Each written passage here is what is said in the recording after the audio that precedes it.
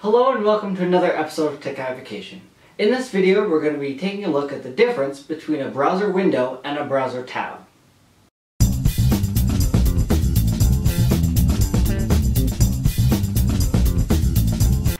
So this terminology gets used a lot. So we have the windows, which look like this, and tabs, which look like this.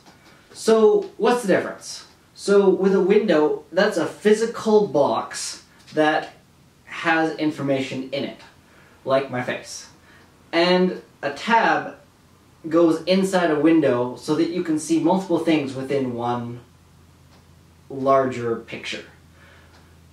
If I was to make an analogy on this, this would be like a binder.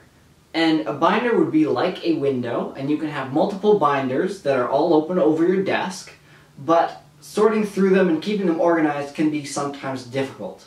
So this is why they invented tabs, which, like in a binder, keeps information separate, but still in one place that can be moved around easily. So how do we exactly do that? On both Mac and PC, if we want to take a window and add a second tab to it, we can simply click the plus button on the right-hand side of the browser.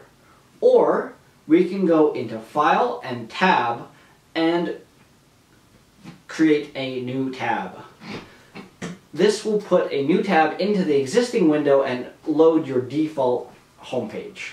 So what about creating another window? We can go into File and say New Window. So for this last example, let's say we have one window with two tabs open, and now we want to put them into different windows so we can look at them side by side. So we can simply take the tab window, the tab bar, and drag out of it, and it will create a new window with that existing page. Well, it gets even better, because if we have two windows, each with a few tabs in them, and we want to switch tabs around, we can actually take a tab from one window and drop it into another window.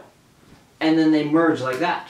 And even better, if you want to merge all the tabs that are open in a particular web browser into one window, you can go into, I believe it's Window or Help, and click Merge All Windows. And this will take all the tabs from all the windows and put them into one concise window that can easily be found. Thank you for watching this video, guys. Don't forget to comment, rate, and subscribe.